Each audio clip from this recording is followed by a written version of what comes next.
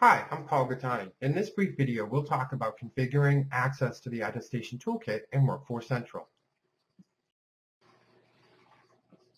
In order to configure access to ATK workspaces in Workforce Central, we need to assign custom URLs, we need to update existing Genie profiles, and we need to create and assign widgets, and of course, assign those to appropriate workspaces.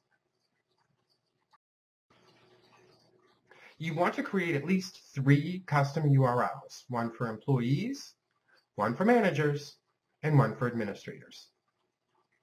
If users will be accessing the system using mobile devices, be sure to assign mobile view and mobile home view screens custom URL assignment as well.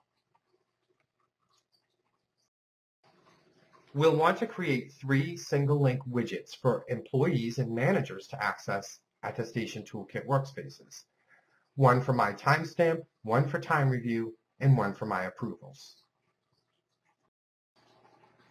For system administrators, we will copy and rename the 00 Quick Links widget and add all of the ATK workspaces to the Quick Links widget.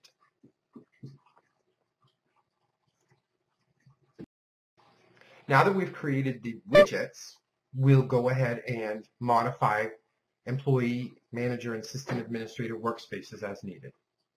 First thing we'll do is we'll copy and rename the My Information 00 My Information workspace. We'll change the layout from 2-column to top to bottom. We will add the My Timestamp and Time Review single link widgets we just created as appropriate. And we will make My Timestamp the only visible widget by default. Time Review should be the first visible widget in related items. For the managers, we'll want to copy and rename the 00 Manage My Department workspace, and we'll add the All My Approvals single link widget. We do want to make sure that it is the first visible widget in the related items pane. Just a quick note, the My Approvals workspace can be accessed directly through the single link widget or using GoTo Control navigation.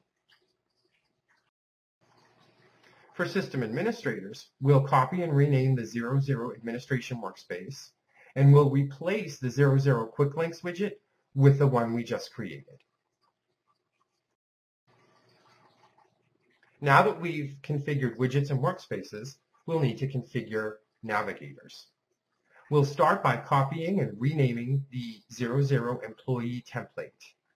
We'll then replace the My Information workspace with the Employee workspace that we just created.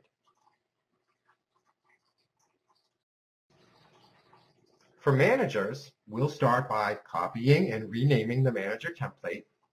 We'll replace the Manage My Department with the Manage My Department workspace that we just created.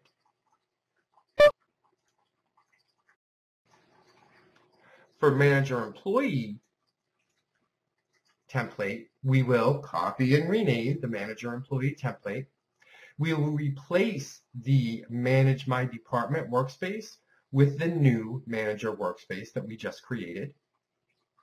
In addition, we will replace the My Information workspace with the Employee workspace that we just created. And you can see here, I've simply added 2 more zeros to the front of my name for my workspaces. Then we click Save.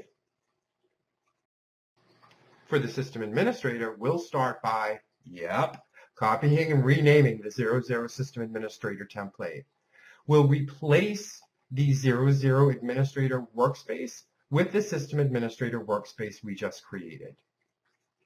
Also, we will replace the 00 Manage My Department and 00 My Information workspaces with the Manager and Employee workspaces that we just created.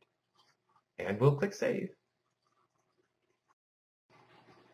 Now, if you aren't using automatic assignment of navigators, that's available in Workforce Central 8, then you will need to create a navigator profile by moving your desired navigator from available to selected, and then selecting that navigator under Navigator Selections in the display profile for all the appropriate employees, managers, and administrators.